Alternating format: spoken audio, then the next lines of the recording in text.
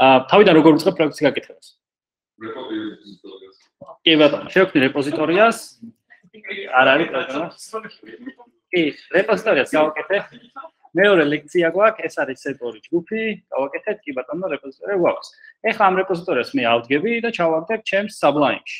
Sublime-ში უკვე გამომიჩნდება და აქედან მე რაც შემიძლია გავაკეთო ორნაირი გზა, რომ ერთი ან პირდაპირ დავიწყო, აი გადავცვალო ეს HTML-ს და HTML-ს წერა დავიწყო, ან პირდაპირ დასეივებას დავაჭირო, შევქმნა ამითი index.html ფაილი, HTML ფაილი, მიუთითო ეს სად მინდა რომ ჩავარდეს, ეს მინდა რომ ჩავაგდო მანდარა და ოდეში შეგიძლიათ წამიყვანა lecturer-ს 2 აქ მიუთითო ზუსტად სად მინდა რომ ჩემ რეპოზიტორიაში მინდა რომ ჩავარდეს ეს ფაილი. ხშირად ყოველთვის არაჩვენებს ხოლმე ამას სწორი მიმართულებით, ან პირველივე დასეივებაზე შეიძლება არ ჩააგდოს და ვერ იპოვოთ თქვენი ფაილი. ამიტომ ყურადღება მიაქციეთ დასეივ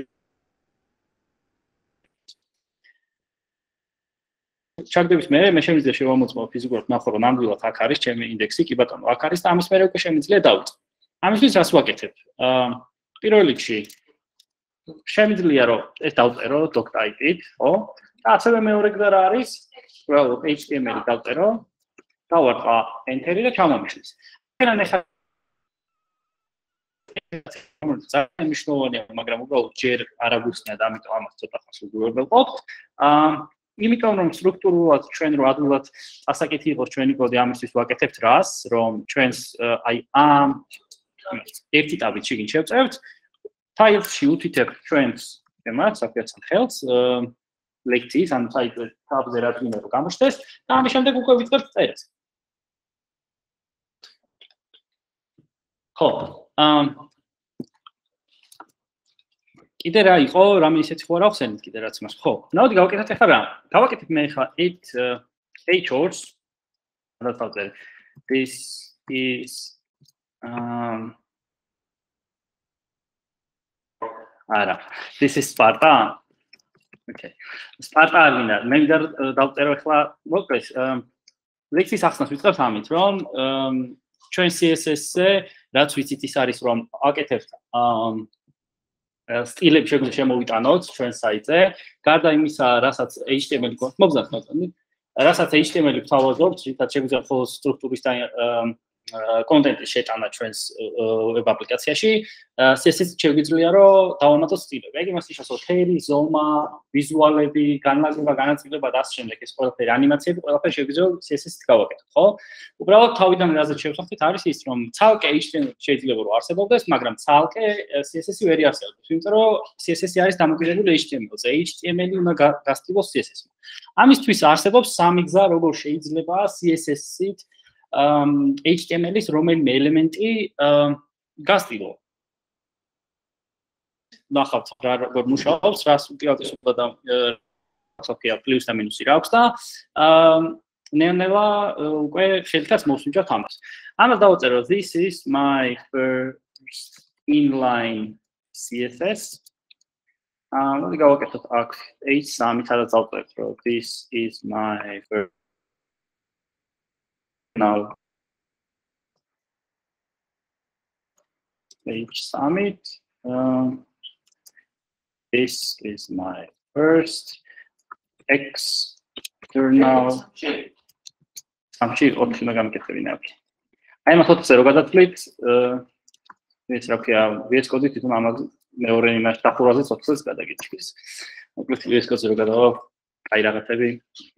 ხო, მოდი ახლა ამას დავასეივებ, როგორც წესია, გავხსნი ისევ ჩემს იმას index.html, შევხედავ რომ ნახო გამოვიდა თუ არა. კი ბატონო, გამოვიდა, მუშაობს, გვაქვს. ეხლა რაც მინდა რომ იმას ვქნათ.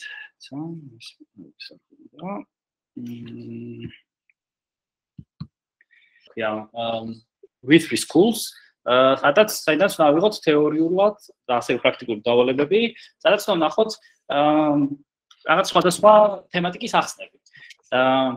ამისთვის მარტივად ნებისმიერი საკითხი რაც კი მაინტერესებს, პირდაპირ ესე Google-ო, მაგალითად CSS CSS-ი სრული ნახოთ, თავიდან ვერ შემოგთავაზებს.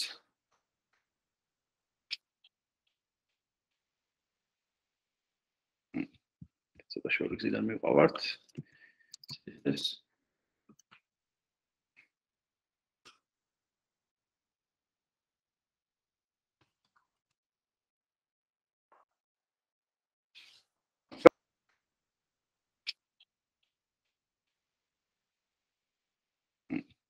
ცოტა შორი გზიდან მივყავართ. CSS.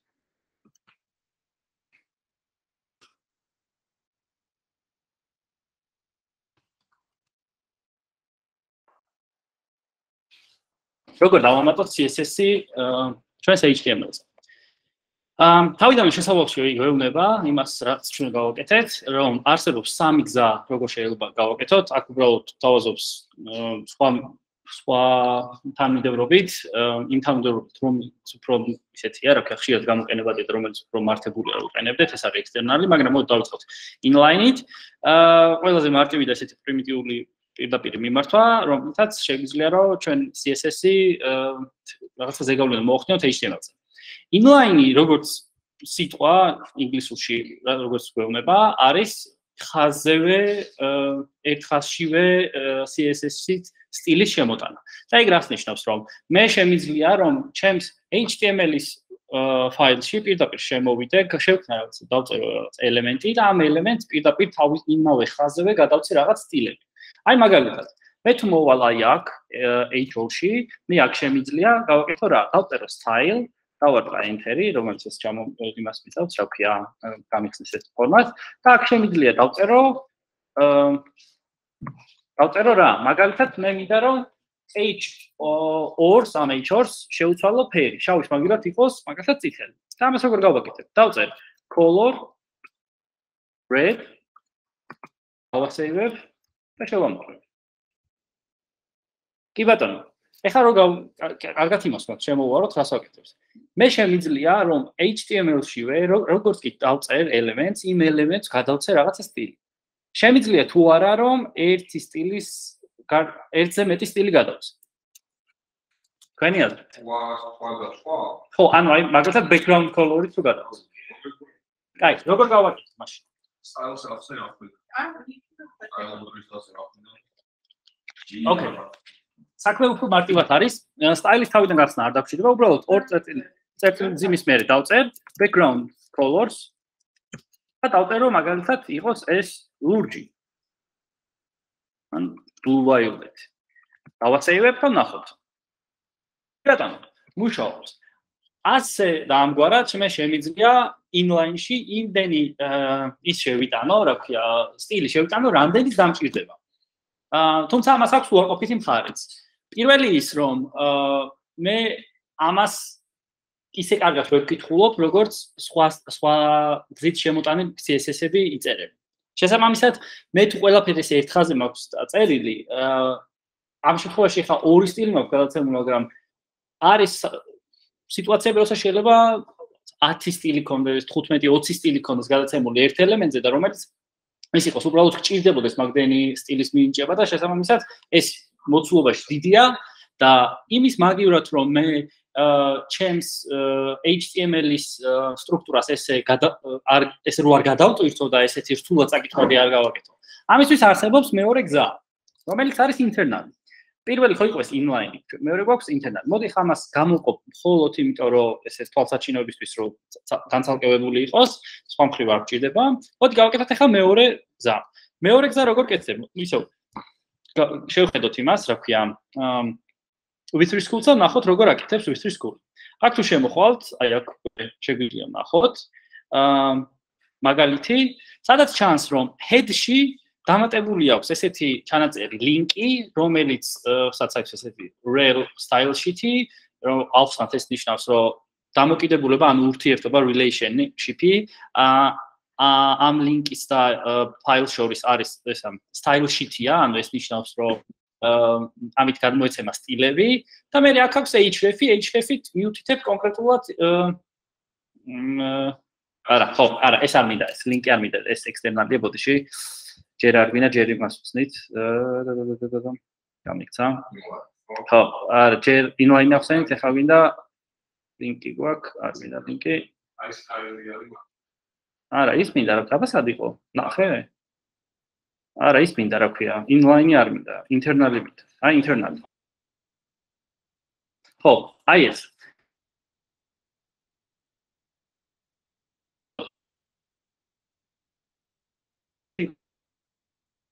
HTML-ის ელემენტში ჩავწერეთ სტილი, მეორე გზა, რითაც შეიძლება ამის გაკეთება არის ის, რომ ავგებით head-ში, აი თუ შეხედოთ head-ი აქედან აქამდეა, ამ head-ში გამოვყობ სივრცეს, სადაც დავწერ styles, აი გახსნას და დახურვას და ამ style-ში ვწერ CSS კოდებს. ანუ რა ვქვევი, ხა აქედან ხელით რომ მოვსინჯოთ აქ ჩვენ. Head-ში როგორც ამ შემთხვევაში მეცით პროდუქტ ამას ბოლოში ვაკეთებთ. წერ styles და ამით რასაც ვაკეთებ, არის შემდეგი. რომ ამ ეგებს შორის მოქცეული ნებისმიერი ჩანაწერს HTML-ი წაიკითხავს ამას როგორც სტილად. ანუ მე შემიძლია რომ თვითონ HTML-შივე გამოყო ერთი სივრცე, სადაც ყველა სხვადასხვა ელემენტების სტილებს ჩავწერ. ანუ ვიტყვი რომ H2 ესეთი იყოს, H3 ესეთი იყოს, P ესეთი იყოს, რაღაცა ფოტო ესეთი იყოს ასე შემდეგ და შემიძლია რომ რაღაც ერთი კონკრეტული ადგილი მივიჩინო ამ ყველა სტილს. ეგ რას მაძლევს, რომ შემიძლია სტილები მეწეროს ისევე HTML-ში, მაგრამ უკეთესად დახარისხებულია და უკეთესად დაორგანიზებულია ვიდრე inline, იმიტომ რომ inline-ი ძალიან გადამიჭირავს მე რთულად წასაკითხის გამიხდის კოდს. თუმცა გარდა ამისა არსებობს კიდე სხვა პრინციპი, რის გამოც ერთმანეთ სხვადასხვა მიზეზი რის გამოც ერთმანეთისგან განსხვავდებიან, ამას ცოტა მოგვიანებით ვახსენებთ, მაგრამ ჯერჯერობით ეს იყოს, რაც შეგვიძლია დავინახოთ ამათ შორის სხვაობა. და მაგალითად როგორ გავაკეთებთ? მე მინდა რომ H3-ს ფერი მივცე მაგალითად ყვითელი. ყვითელი იყოს ტექსტის ფერი. როგორ დავწერ ამას? ვარქონა თუნდაც გამოცდილება. ID უნდა მივცდო. არ მინდა ID, მე მინდა რომ სახელის მიხედვით დავსტილო. ოკეი, როგორ გავაკეთო ეგ მითხარი? როგორ გავაკეთო? კაი, დავწერ მაშინ H3, შემდეგ გავხსნი ფიგურულ ფილებს, დავარტყავ enter-ს რომ გავათავისუფლო სივრცე, მიუხედავად ეს გაითვალისწინეთ რომ ეს ერთ ხაზზე შეიძლება დაიწეროს, ერთ ხაზზე რომ დაიწეროს კომპიუტერი ამას ისე წაიკითხავს, მაგრამ ამას იმიტომ ვაკეთებ რომ ჩემთვის ადვილად წასაკითხი იყოს. ანუ მე რომ დამჭირდეს რამდენიმე სტილის დაწერა, ამ რამდენიმე სტილს ყველა სახალ ხაზზე დავწერო, მე რომ დავხედა მარტივად მივხვდები წავიკითხავ ამ კოდს. ამისთვის რა ვშვები რომ მე ხლა აქ დავწერე რომ H3 იყოს მაგალითად color-ად იყოს yellow. ვაცაივოთ. ახოთ. კი ბატონო. გაიხსნა yellow. გაიხსნა იმიტომ რომ ყველაფერი ისე მაქვს როგორც უნდა მქონოდა, ხო? შემოგავხსენი style-ის სივრცე head-ში, დავწერე რომ H3 მინდა რომ ამ ფერი იყოს და დავასეივე, დავარეფრეშე, კი ბატონო იმუშავა. ეს არის მეორე გზა. ეხლა გადავიდეთ მესამე გზაზე. უბრალოდ ერთ რაღაცას მეთქეთ ყურადღება, რომ ეხლა რასაც ვწერთ, ლოგიკურად ერთსა და ერთმანეთში არ აგერიოთ რას, იცი რომ პირველი დავწერეთ, გავსტილეთ ამ ჩანაწერით, მეორე დავწერეთ აი ამ ჩანაწერით, ოღონდ არ იმასკნათ, რა ქვია, ეცა თუ ერთმანეთში აგერევათ და რაღაცას ვერ გაიგებთ, მითხარით, იმიტომ რომ ერთმანეთთან კავშირი არ აქვს ეხლა ამ სხვადასხვა გზებს, რითაც ვსტილავთ. რამოდენიმე H3 ყვითელი რომ მივწდეს ხოლმე. კი, და ძალიან კარგი კითხვა არის, მაგას დღეს ნახავთ როგორ უნდა დავამენეჯოთ ეგ. კი. ხო, ეხლა მესამე გზა. მესამე გზა იყო წერან რაც იმას განით, რაც გავხსენით with school-ზე, რომელიც გვეუბნება, რომ უნდა შემოიტანო ლინკი head-ში. ლინკი, უნდა შემოიტანო head-ში ლინკი, რითაც მიუთითებ შენ ანუ მე ვაკეთებ ჩვენ CSS არის შემდეგნაირი. თუ აქამდე ჩვენ ვაკეთებდით HTML-ის ფაილებს, ანუ ერთზე მეტი ხო დაგჭირდა უკვე როცა page-ები გავაკეთეთ ერთ page-ზე მეორეს გადავიდეთ. ასევე ანალოგიურად შეიძლება დაგჭირდეს ჩვენ შეიძლება კი არა ყველა ჯერზე გჭირდება CSS-ის ფაილის შექმნა. ეს გზა, მესამე გზა, ეს external CSS-ის შემოტანა არის ყველაზე გავრცელებული, ყველაზე პროფესიონალური და ყველაზე მოქნილი გზა, როგორც შეიძლება CSS მუშაობდეს, CSS იყენებდე.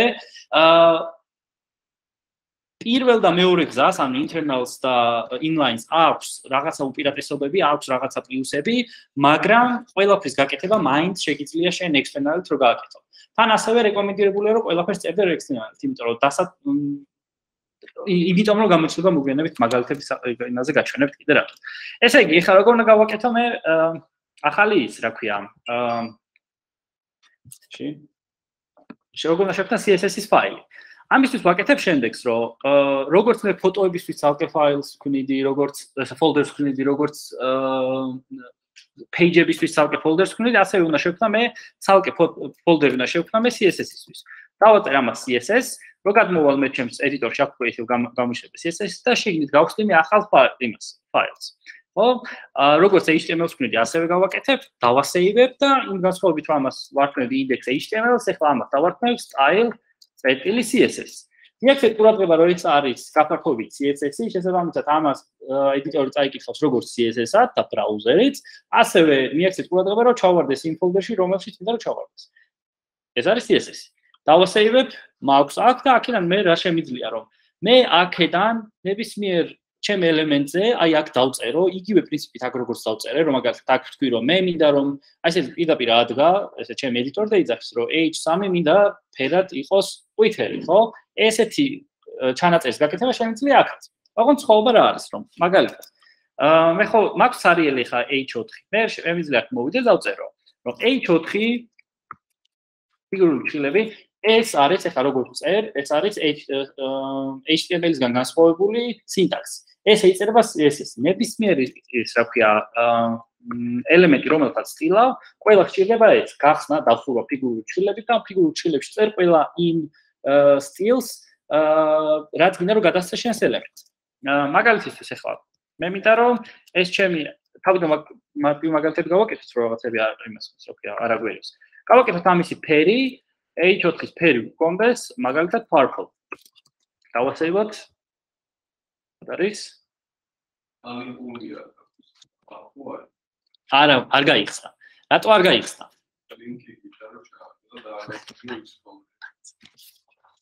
კაი.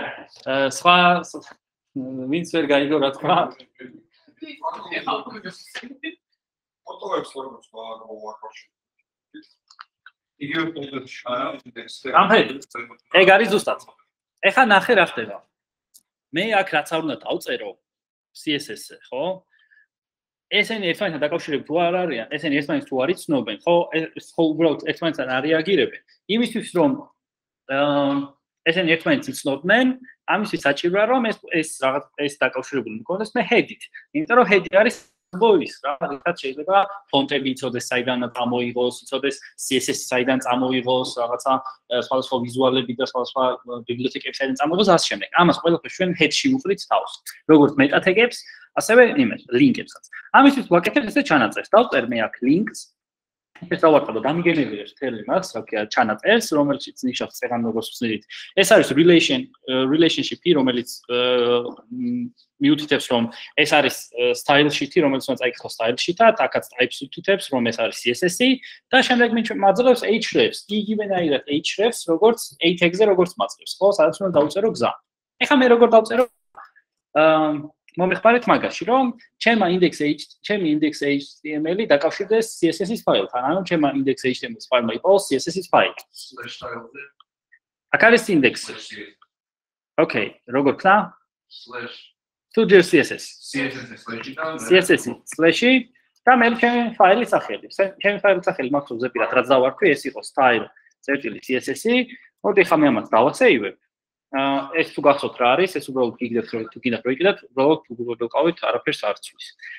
დავასეივოთ, გადავიდეთ და ახლა მოლოდინი მაქვს რა, რომ ჩემი ეს ტექსტი უნდა გახდეს purple.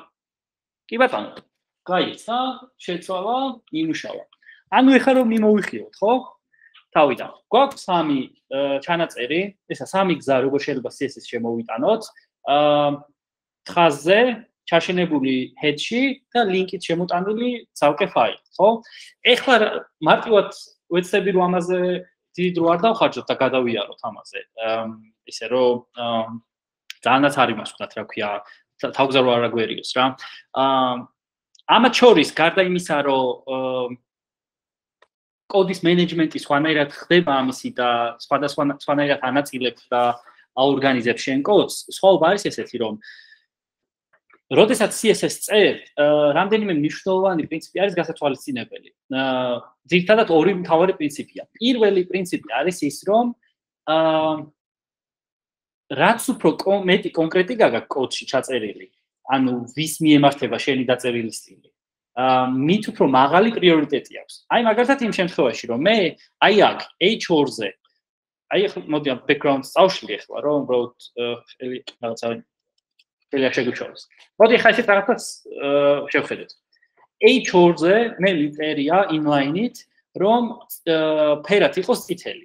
მე ხო შემიძლია ახლა გადავიდე იმაში, რა ქვია, external-ში, დავწერო H2 და ფერად უთხრა, მაგალითად, color-ად უთხრა, ახლა გვიწერა წითელი და მე უთხრა, რომ იყავით ხო green, მაგალითად. Okay? ხო. ეხლა მიახდეთ ყურადღება. ამ გზით ვეუბნები, რომ წითელი იყავით ხო, მეორე გზით ვეუბნები, რომ იყავი მწვანედ ხო. რომელი ფერი გამონიშნება, მე რო ეხლა გადავარეხრეშებ ჩემი მას აქ. კაი, ორივე ან ერთი უნდა იყოს, ან მეორე. არგუმენტი რა იქნება? რატო? კაი, ოკეი. ან რას უბრუნდებით, ნახე? დაკავშირებული არის. დაკავშირებული მაქვს, folder დაკავშირებული, ეს ფაილი დაკავშირებული, ანუ იქ სწორად წერია. ორივეგან სწორად წერია. უბრალოდ, ეხლა რაზე ვსაუბრობთ, ის არის, რომ მე ხო შემიძლია რამდენიმენაირად შემოვიტანო CSS, მაგრამ ამ რამდენიმენაირად შემოტანილი CSS-ში რაღაცა სხვაობები არის, მათ შორის არის პრიორიტეტების განაწილება. შესაბამისად, ეხლა მე ის ჩვენებაც მინდა არის ის, რომ internals და externals და inline შორის სხვაობა არის ის, რომ inline-ი ბევრად უფრო კონკრეტულია. ანუ მე მივდივარ და კონკრეტულად აი ამ H2-ზე ვწერ. და ამ H2-ს ვეუბნები, რომ აი მივდივარ და ხელს ვადებ, რომ აი შენი იყავი წითელი. და ჩემი external-ი შორიდან ყვირის, რომ H2 ვინც არის, ყველა წითელი გახდით. ეგეთი პრინციპი აქვს დაახლოებით რა. შესაბამისად, რადგან ერთ-ერთი მთავარი პრინციპი CSS-ის არის ესე ვქია, რაც მეტი კონკრეტიკა. ეხლა რომ გადავარეხრეშებ მე ამას, უნდა ქონდეს რა? უნდა დარჩეს წითელი. წითელი დარჩა და არ გახდა მწვანე, მხოლოდ იმიტომ რომ inline-ს აქვს მეტი კონკრეტიკა, ანუ მივედი და ხელი დაავადე ამას, რომ აი შენი იყავი აუცილებლად წითელი. მაგრამ მე ხო შემიძლია რომ რაღაცა სხვა ისინიც მქონდეს, რა ვქია, მაგალითად აქ H2 კიდე მქონდეს, ხო? H2 მქონდეს, ხო? და აქ დავწერო let's try this. ხო? დავასეივოთ. და ნახოთ. გამოვიდა მწვანე. ეს მწვანე იმიტომ გამოვიდა, რომ აქ არ უნდა ვიზახი რომ პოსტკო მაგრამ სხვაობა რა მაქვს რომ აი ამან ახლა რადგან აქ inline მაქვს ამან აჯობა იმის მწვანეს იმიტომ რომ ამას მეტი კონკრეტიკა ქონდა ხო ეს შემთხვევები მხოლოდ მაშინ ხდება როდესაც გვაქვს კოლიზია რაც იმას ნიშნავს რომ ერთი და იგივე ელემენტზე ერთი და იგივე სტილის სხვადასხვა პარამეტრი მოდის ანუ მაგალითად ვეძახი რომ H2-ზე ერთი ძახს რომ ფერად იყოს ლურჯი, ეს ძახს ფერად იყოს წითელი. ამ შემთხვევაში გადაწყვეტება ორი პრინციპია. პირველი ხო თქვით რაც უფრო მეტი კონკრეტიკა აქვს და არსებობს ახლა მეორე შემოდის, რა ქვია, პრინციპი. მეორე პრინციპი არის რომ თუ კონკრეტიკასთან დაკავშირებით ჩვენ არ გვაქვს რაღაცა განსხვავება და ორივე ერთნაირი სიმძიმის კონკრეტიკა აქვს და სიმკაცრის კონკრეტიკა გააჩნია, ამ შემთხვევაში რჩება ის სტილი, რომელიც არის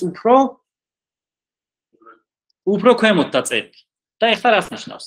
CSS სახელშიც აქვს კასკადური, cascade style-ში თქვია, და რაც ნიშნავს იმას, რომ ჩვენი კოდი იწერება ზემოდან ქვემოთ და ლოგიკაც, კომპიუტერულ ლოგიკაც CSS კითხულობს ზემოდან ქვემოთ.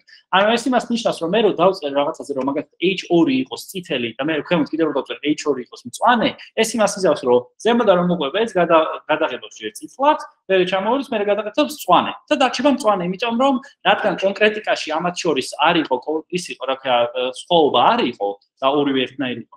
რატოა ის რომელიც უფრო ქვემოთ იყო? მოდი ვნახოთ ახლა ეს მაგალითზე. ოღონდ გავაკეთოთ ეს H4-ის მაგალითზე. ამას წავშლი. აქ გვაქვს H4, რომელზეც purple თქვით, ხო? აი აქ გვაქვს ჩაწერილი და მე აქ შემიძლია, ხო, აი მოდი რაც განახეს, იცი?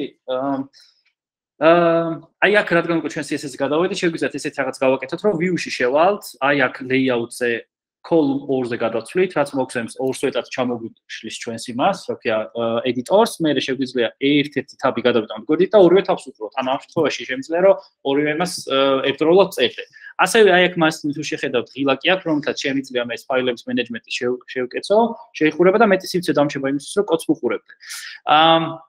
ეხლა ნახოთ. რაც მიწერია აქ რომ მოდი შევქნათ კიდე ერთი დავაკოპიროთ აი ეს და კიდე ერთი გავაკეთოთ აქვე. რა გვაქვს ახლა? შევამოწმოთ. გვაქვს აი ეს ორი ჩანაწერი, რომელიც არის ორივე purple მეწამული. იმის გამო რომ აქ წერია უბრალოდ H4 იყოს ის, რა ქვია, purple. ეს ლოგიკურად უნდა აღიქვათ აი ესე, რომ CSS იძახის, უბრალოდ გამოდის და ხმამაღლა ყვირის H4 იყოს purple. ეს იმას ნიშნავს, რომ ყველა H4 ვინც ისა ყველა H4 ამას თავის თავზე მიიღებს.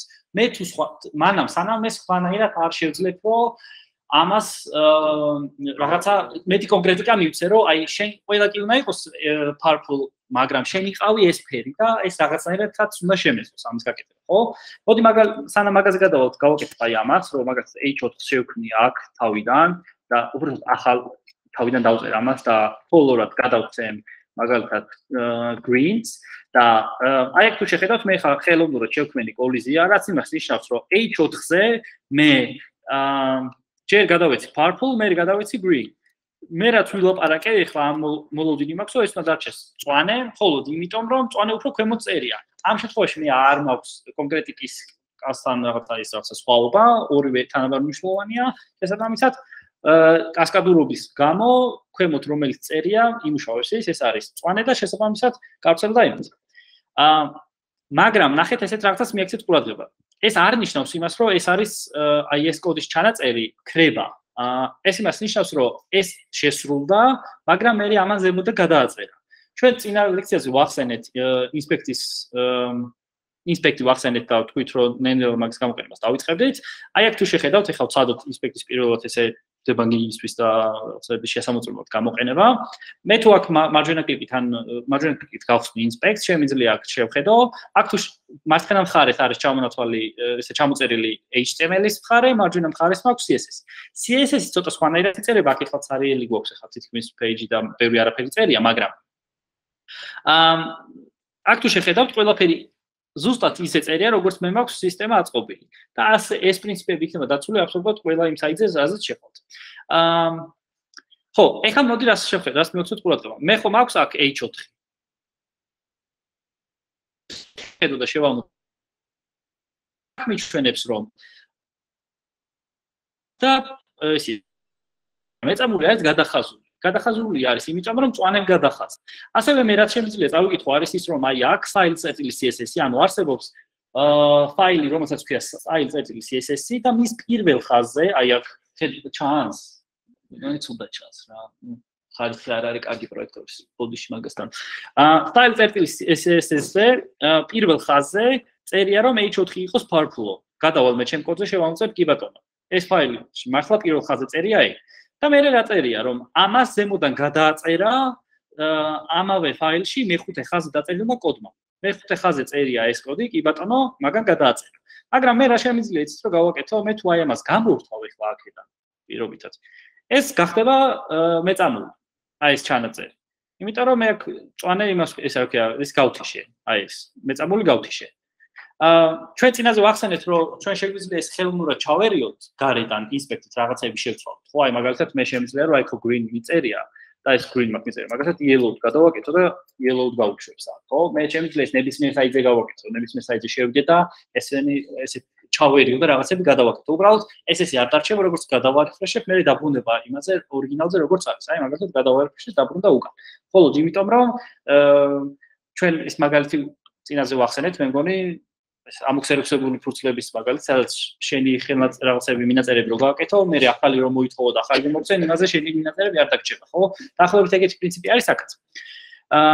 ესეც იმაზე, რა ქვია. ინსპექტზე. ხო, ეგ იყო და ეგ, ეხლა რაც გვინდოდა ჩვენ CSS-ის შემოტანის იმაზე, რა ქვია, გზებზე. მაგრამ ეხლა არის მეორე ნაწილი კიდე, რომელიც ასევე მნიშვნელოვანია იმისთვის, რომ CSS-ის გამოყენება დავიწყოთ ეფექტურად. ეს არის ის, ხო, კიდე ის თქვა მინდოდა, რომ ჩვენ ძირითად შემთხვევაში გავაკეთებთ ხოლმე CSS გამოვიყენებთ external გზით, ანუ აი ესე ცალკე ფაილი შექმნით და მე ამ ფაილში დავწერთ ხოლმე ჩვენ კოდს. ერთ პირველ რიგში, იმიტომ რომ ჩვენ ყველაფერს ერთ ფაილში ვწერდით HTML-ში ძალიან რთულად წასაკითხი იქნება და გადაივსება. ასევე ის არის, რომ მე შემიძლია ესე ვწერდე, ესე განაწილებით. კიდე ის არის, რომ სამომავლოდ ჩვენ შევეჩვიოთ იმას, რომ სხვადასხვა ფაილებში ვწერდეთ ჩვენ კოდს, ან შესაბამისად დროთა განმავლობაში მე და მე უფრო დაგჭირდებათ მეტი და მეტი ფაილების გამოყენება და ამ მეტი და მეტი ფაილების ერთმანეთთან დაკავშირება და ისე აწყობა პროექტის.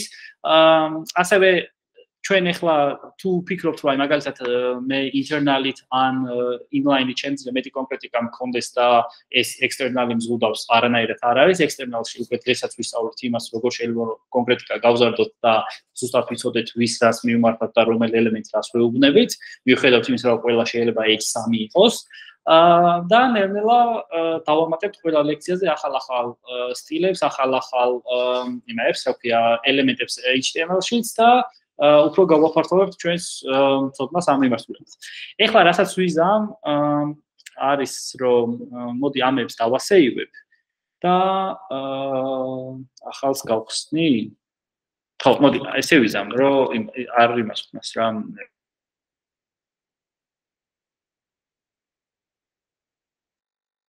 შევისას ვიდეოს ერთ, სადაც ვამოწმოთ. ნამდვილად წერს ვიდეო ვიწერება, ხმა არის ჩართული, გაზიარებული არის, კი. გავაკეთებ ახლა იმას თავიდან. ლექცია 2 სიპოსტებ 2 ჯგუფია და ამას ისე თავიდან ავაწყობ უცებ ახლა იმას, აქ ჩემს სტრუქტურას და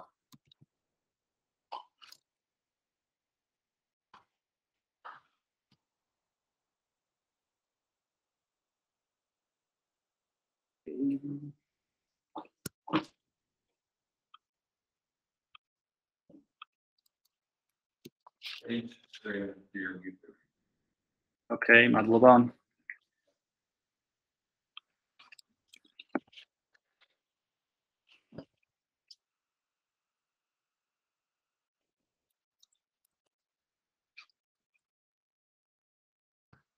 როგორც HTML-ს ვარქმევთ ხოლმე თავიდან index, ან პირველ ფაილს ვარქმევთ index, ასევე მას შევჩვით იმას, რომ სტაილისის პირველი სტაილი დაარქვით ხოლმე.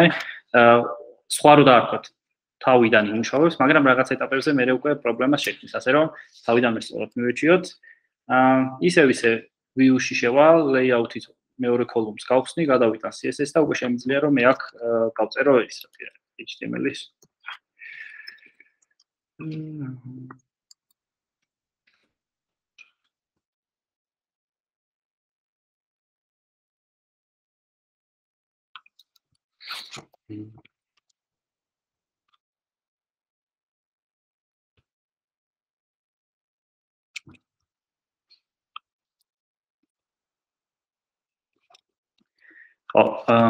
ეხლა რა ვქნათ, ნახეთ.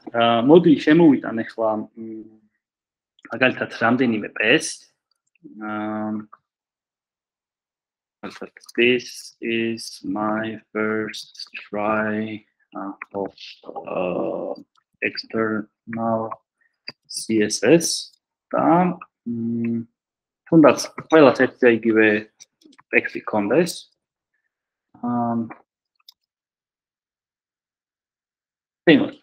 ეხლა ნახოთ რის გაკეთება. მაგალითად მე მინდა რომ ხო, ნუ შევამოწმოთ რომ ნამდვილად გაიხსნა, მუშაობს.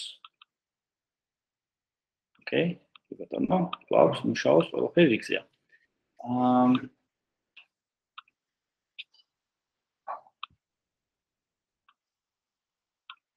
ხო, მე მინდა ეხლა ეს რომ ეს ჩემი პეები გავხადო, მაგალითად, ყველა იყოს წითლად ეწეროს. როგორ გავაკეთო? აი, რა გავაკეთე? რა დავწერო? ეხლა სადღა დავწერო. Okay, კარგი, არ გამოვჩათ. Okay, მაგას ველოდებოდი. კარგი. ლინკი, ესე იგი, მე აქ უნდა href-ში უთითებ რაც. უნდა შევიდე folder-ში, ანუ ინდექსიდან უნდა შევიდე ამ CSS-ში, რომელიც ჩანაწერი არის ეს CSS-ი და შემდეგ slash-ს ვაკეთებ, რომელიც ნიშნავს შეცვლას და ამის შეგინით მოვიპოვე style CSS ფაილი. ამას დავაკავშირებ, მე აქ შემიძლია დავწერო კოდი. კაი, როგორ დავწერო ახლა მე რომ ჩემი პიები იყვნენ წითელი?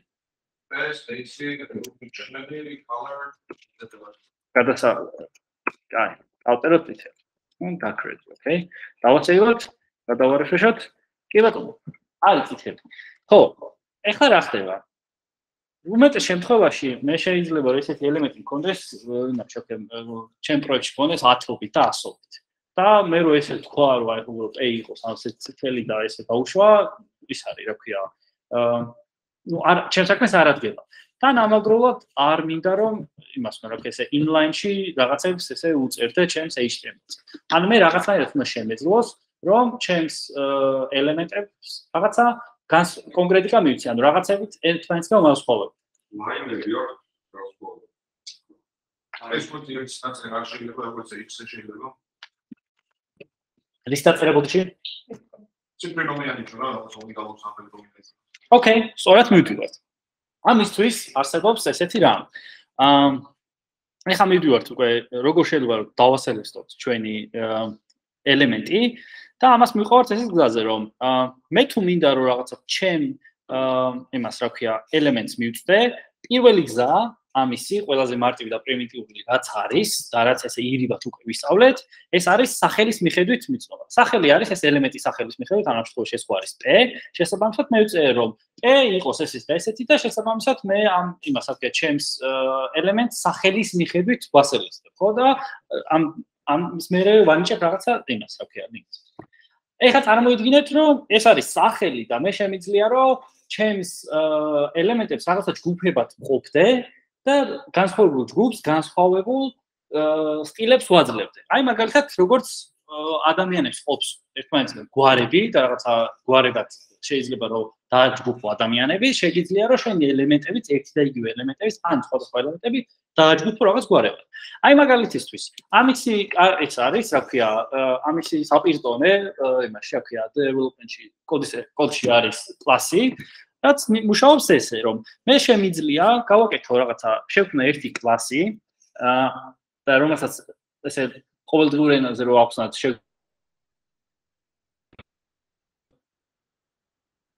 ადამიანებს, რომ ადამიანები, რომლებიც ამ გვარს ატარებენ, იყვნენ ლურჯები. ოკეი? და ამ ლოგიკით მე შემიძლია რაღაცა მათ შორის ფერების სხვადასხვა სტილებიც გადავწე. და როგორ შემიძლია გავაკეთო ეს? პირველ რიგში უნდა შევქმნა მე რომელიღაცას აქედან ნავდგე და მივანიჭო კლასი. და კლასის მინიჭება ხდება ესე. ელემენტის იმაში, რა ქვია, მეტობა ნაკლებობის იმაში, რა ქვია, ნიშნებში, შიგნით შევიტან, დავწერთ კლას. აი ესე რა ქვია, ტოლობა და წყალებში შიგნით უნდა ჩავწერო მე კონკრეტული სახელი, ჩემი მოფიქრებული, რომელიც წინასწარ დარეზერვებული არ არის, უბრალოდ რაღაცებში ხელი არ შემიშალოს. რაღაცა ნებისმიერ სახელს მოვიფიქრებ. მაგალითად, ეს იყოს ჩემთვის მაგალითად group 1. ან მარტივი პრიმიტიული. group 1, ხო? მე ეხლა რაც გავაკეთე არის ის, რომ აი ამას ეს P, ამას P კი ქვია, მაგრამ გვარად არის ეხლა group 1. ეხლა მე რაც შემიძლია გავაკეთო არის ის, რომ მე აქ თუ P-ები ბევრი მაქვს და ვერ მიჯნევ ერთმანეთსგან, მე აქ შემიძლია დავწერო რა, რომ P-სგან გასხოვეთ P-ს პირდაპირ წერთ, ამ შემთხვევაში როცა სახელით იმაშვებით, რა ქვია, ვასელექტებთ CSS-ში. კლას როცა ვასელექტებთ, გვჭირდება წერტილი და მე რო წერ group 1 და მე აქედან უკვე შემიძლია რომ აქ რაღაცა სტილი გადავწე. მაგალითად ის რომ color-ად იყოს იქ dark-red გვაქვს და ეს იყოს blue. blue იყოს. ოკეი. მოდი ნახოთ შევამოწმოთ რა გააკეთა ამან. ოკეი. group 1. კლასი.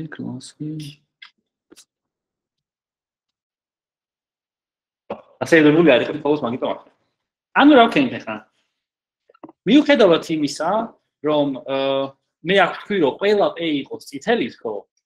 აი ამან, აი ამ ჩანაწერმა მისცა, ეს რა ქვია, ფერი ლურჯი. იმიტომ რომ მეტი კონკრეტიკა აქვს, ზუსტად. ან მე შემიძლია რომ ამით უფრო მეტი კონკრეტიკა შემოვიტანო, უფრო მეტად იმას ვქნა, რა ქვია, დავაკონკრეტო რას ვის ველაპარაკები ზუსტად და ესე იმას ვქნა, შევიდეთ. ესეთი კითხვა, მე შემიძლია თუ არა რომ ეს კლასი მივანიჭო კიდე სხვა ელემენტს. ოკეი, მოდით ვცადოთ. მაგალითად, მინდა რომ მეორეც იყოს ლურჯი. მე აქ შემოვალ, კლას დავარჩევ, ისე შევიყვან, ისე group erts მივანიჭებ. ამ კლასს მივანიჭებ s, გადავარეფრეშებ. კი ბატონო, მანდაც იმუშავა. ეხა ესეთი რაღაც. შემიძლია თუ არა რომ ერთ ელემენტს ერთზე მეტი კლასი მივანიჭო. აი მაგალითად მე გავაკეთებ აქ ეხლა ესეთ რაღაცას. აი group თუნდაც. მოდი group orgs გავაკეთებ, აი აქ დავწერ და შევწერო მაგალითად background color-ი კონდეს yellow. ხო? მე შემიძლია თუ არა ეს რომ პირველი კლასიც და მეორე კლასიც ერთ-ერთი ელემენტს მივანიჭო. თქვენი აზრით. ოკეი. როგორ ვქნათ? არ უნდა წერტილმძიმე, პირდაპირ დავუწერთ აქ. აი ესე, დავასეივებ, აქეთაც მივიწევ ფოტოში დავსეივ და იმუშავა. ანუ ეხლა რა შევაჯამოთ? ჩვენ რაც შეგვიძლია გავაკეთოთ არის ის, რომ შევქმნათ კლასი, რომელიც მოგწევს მეტ კონკრეტიკას. ეს კლასი მივანიჭოთ ჩვენ ერთ ან ერთზე მეტ ელემენტს, ასევე ერთ და იგივე ელემენტს შეიძლება ჰქონდეს ერთზე მეტი კლასი მინიჭებული და ასევე კიდე რა არის? კიდე რა ვახსენეთ? ხო, კოლიზიის შემთხვევაში, მაგალითად, აი მე თუ ეხა აი მას მიექცეთ ყურადღება. group 1-ით გადავეცი რაღაცა, group 2-ით გადავეცი მე კიდე რაღაც, ხო? მე რო აქ მეწეროს არა background color, არამედ color-ი რომ მეწეროს, yellow. ხო? აქ მაქვს ეხლა რა? group 1-ით ვეუბნები რომ ლურჯი იყოს და group 2-ით ვეუბნები რომ yellow იყოს. რომელი დარჩება? ოკეი, ნახოთ. ოკეი, დარჩა ბოლო რომელიც არის. კაი. ეხლა მე რო ესენი გადავაკეთო, ეს group 1 და group 2 რო გადავაკეთო, რომელი დარჩება?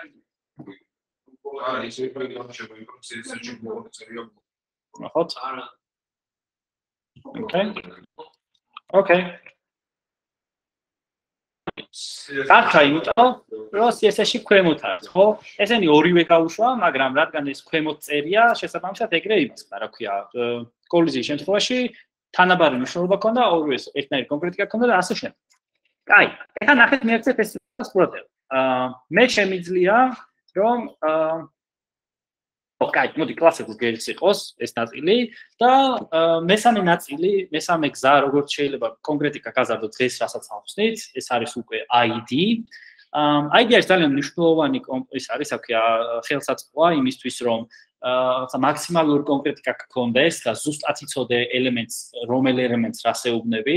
უბრალოდ კლასიდან განსხვავებით ის არის, რომ კლასი შეიძლება გამოიყენო რამდენი ელემენტზეც კიდე იმდენზე და ID შეიძლება გამოიყენო მხოლოდ ერთ ელემენტზე, მხოლოდ ესე ინდივიდუალურად ერთ უნიკალურ ელემენტზე.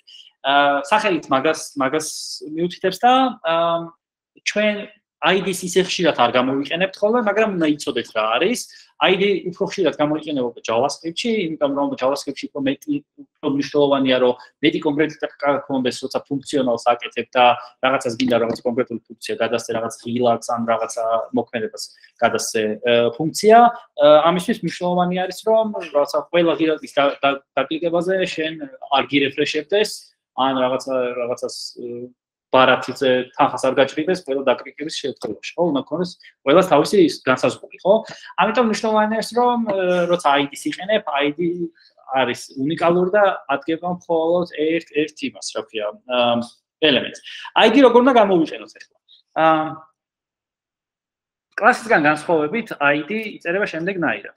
მოდი ახლა მე ამას დავაკოპირებ, ან არ გვინდა დავაკოპირებ, აი პირველს დავამატოთ ID. ან ჩავიტანოთ, კაი, გარემ რადგან. ხო, მოდი ახლა ამას დავამატოთ ID.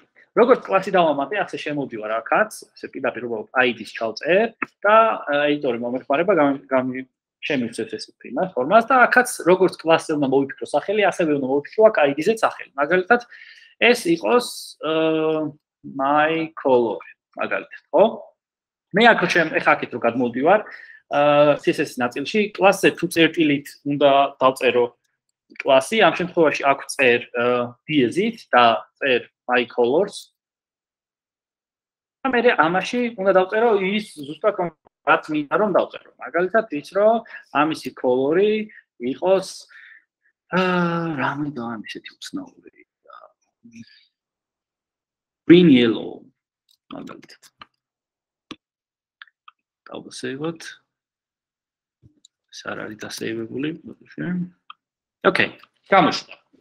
ესე იგი, ჩვენ უკვე ნახეთ როგორ უნდა გადავცეთ სამნაირად სტილები. პირველი არის ეს რა ქვია, უშუალოდ ელემენტის სახელით, მეორე არის კლასი და მესამე არის ID. ID-ზე როგორც ვახსენებთ, ID-ს აქვს განსხვავებული ის რომ უნდა იყოს უნიკალური, მხოლოდ ერთ ელემენტზე შეიძლება გამოვიყენოთ და ის არის რაღაცა იწერება დიეზით. ჯგუფებს და კლასებს უფრო ხშირად გამოვიყენებთ. კლასი ბევრად უფრო ის არის, რა ქვია, ხშირად გამოყენებადი არის ჩვენს იმაზე, რა ქვია, ჩვენი კურსის ფარგლებში და საქმეში ხა ჩვენ რაც უნდა ვაკეთოთ ხოლმე. ასე რომ ძალიან ბევრნაირად შეიძლება კლასს მიუდგეთ, კლასს გამოიყენო, როგორც ვახსენეთ, კლასი შეიძლება გამოიყენო როგორც ერთზე მეტ ელემენტზე, ასევე შეიძლება ერთ ელემენტში ბევრი კლასი დაამატო და ასევე კიდე რაც არ გავკეთება ის არის რომ ერთ კლასში კიდე ის არის რომ აი აქ ძალიან ბევრი ის გადავწე, რა ქვია, ხო, სტილი გადავწე ერთდროულად, ხო? და რაღაცა ავაკვეთ შეიძლება 30 სტილი მქონდეს შეგვიძლია თავმოყრილი, ხო? შესაბამისად ნენელა ამაზეც ვისწავლით უკვე ის რომ როგორ შეიძლება ესენი რაღაც ჭკვიანურად დავაორგანიზოთ და დავაჯგუფოთ და კარგად იმას ვქნათ, რა ქვია, დავაორგანიზოთ ეს ჩვენი CSS-ის წერის ნაწილიც. ეს არის ძირითადად რისი ახსნაც გვინდოდა ჩვენ როგორ უნდა შემოიტანო ჯერ CSS-ი და ასევე კიდე როგორ უნდა დაასრულოს ეს ელემენტი, რომელსაც გინდა რომ იწვე. ხო, ეგ არის და ეგ. ჩვენ დრო გვაქვს თუ შევისვენებთ უკვე. ხო, მოდი კიდე რას განახებთ, იცი სანამ შევისვენებთ. ესეთი ჩაშენებული თული არის იმაში, რა ქვია, ედიტორში, რომელიც კომენტარია, არ ვიცი გქონიათ თუ არ მაგას შეხება და იზით თუ არა საკეთებს. უცებ რო ახსნათ არის ესეთი რამე, რომ მაგალითად მე თუ მაქვს აი აქ H2 this is my first comment. მე შემიძლია რომ ეს ჩანაწერი დავაკომენტარო და დაკომენტარება რას ნიშნავს, რომ ეს ჩანაწერი იარსებებს, ეს ჩანაწერი აქ იქნება. ერთი განსხვავება ის არის, რომ ამ ჩანაწერს ბრაუზერი არ წაიკითხავს როგორც კოდად. და როგორ ვაკეთებ? Ctrl// როცა დავაჭერ, ეს გადაკეთდება კოდად, იმას კომენტარად, ისე მოვნიშნავ Ctrl// დავაჭერ, დაბრუნდება უკან. ეხლა ამის პლუსი რა არის? პირველ რიგში ის რომ თუ გაქვს კოდის რაღაცა ფრაგმენტი რომელიც დროებით აღარ გჭირდება და რაღაცაზე მუშაობ და გინდა რომ ეს უბრალოდ ცოტა ხანს მოაშორო, შეიძლება დააკომენტარო ისე რომ არ წაშლა არ მოგიწევს და მე რა მოვაკომენტარებ უკან. ასევე რეალური კომენტარების დასატოვებლად იმისთვის რომ შენ თუ რაღაცა რაღაცაზე მუშაობ, პროექტზე მუშაობ, ეს შეიძლება უცებ თავში გაქვს ყველაფერი, რაღაც პირას მე აღარ გასწოლდეს, ამიტომ ძალიან რეკომენდირებულია და ძალიან ბევრი ადამიანი ლექტორები და კურსები ძალიან ბევრი ვიცი ვინც კოდის წერისას მინუსად უთვლიან იმას თუ კომენტარებს არ წერენ. ანუ მაგალითად ახლა მე აქ უნდა დავწერო ის რომ აი რაღაც სექციებად ყოფ შენ კოდს რაღაცა ნაწილებად და ამ ნაწილის ბოლოს კომენტარს წერ და ხსნი რა გააკეთე, ამით გააკეთა ეს და ამისთვის გამოვიყენე ეს და ასე შემდეგ. ანუ რაღაცა ვერბალური ახსნა იმისთვის თუ შენთვის სამომავლოდ რომ მოუბრუნდები კოდს, ან კიდე სხვა ადამიანებს, რომელსაც შეიძლება ამ კოდთან მუშაობა მოუწიოთ. კარგი ახლა რა არის, რომ ეს ჩანაწერი კოდში რჩება, მაგრამ კოდად არ იკითხება, იკითხება როგორც ესე დაკომენტარებულ ტექსტად და ასევე კარგი ის არის, რომ მე შემიძლია რომ აი აქ თუ ახლა აქ დავასეივებ, მე აქ მე რო გადავალ იმაში, რა ქვია, ინსპექტში, აქ ინსპექტში რო გავხსნი, ეს ჩანაწერი მე ინსპექტში დამხვდება.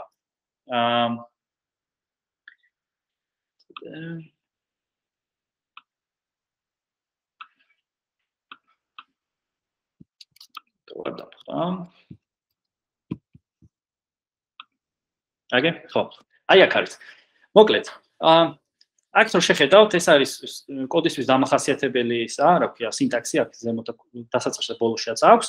ეს რეალურად კოდი არ არის, მხოლოდ ტექსტად არის დატოვებული, რომელიც შეიძლება რომ მე როგორ წაიკითხო და გაიაზრო, მაგრამ ამაზე ამაზე არ რეაგირებს ბრაუზერი, მოკლედ რა.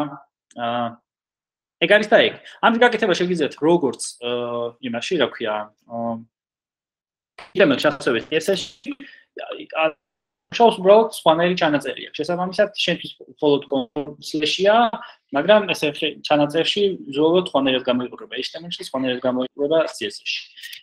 ეგ არის და ეგ სხვაობა. ეს იყო ლექციის პირველი ნაწილი, უფრო მეტად ისეთი, რაღაცა თეორიული ამბავი. ეხლა ამ ყველაფერს მე შევინახავ, ამ კოდის ორივე ფრაგმენტს აგიჭირთავთ ლექციის ბოლოს გექცია გაფართული. დღეს ასაც გავაკეთებთ არის, რომ გავხსნით ერთ დიზაინს, რომლის აწყობასაც ერთად ვწდით, აქ ესე ნაბიჯ-ნაბიჯ მივყვებით, რომლის დასრულებაც მე ხალხში მოგიწევთ დავალების სახით და ასევე დავამატებთ რაღაც ახალ თეგებს, როგორც იმაში, რა ქვია, HTML-ში, ასევე CSS-ში და ნახავთ, როგორ უნდა ვიმუშაოთ სხვადასხვა იმების ასაკ. დიზაინების წაკითხვა, როგორ უნდა შევძლოთ და როგორ უნდა შევძლოთ დიზაინის მიხედვით აწყობა საიტის.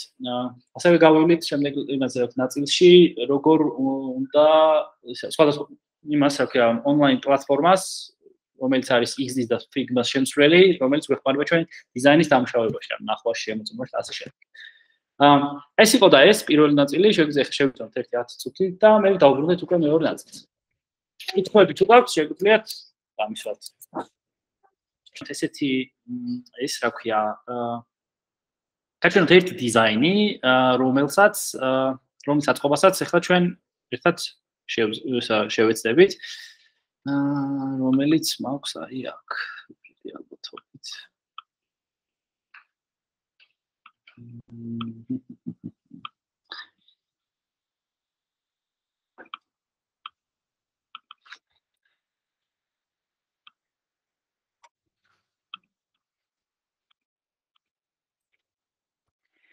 ხო, ეხლა რის მინდა ჩვენება მინდა რომ როდესაც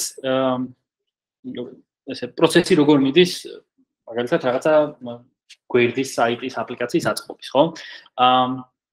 ჩვენ დეველოპერები არ ზრუნავთ დიზაინის უშუალო დიზაინის შექმნაზე. ამას ყავს თავის დიზაინერი, რომელიც ამას აკეთებს, ხატავს ორგანიზებს, მანამდე კიდე რაღაცა თელი რიგი პროცედურებია, რომელიც უნდა შეთანხმდეს, რომ რა როგორ უნდა იყოს განაწილებული, რა როგორ უნდა იყოს ალაგებული და ასე შემდეგ.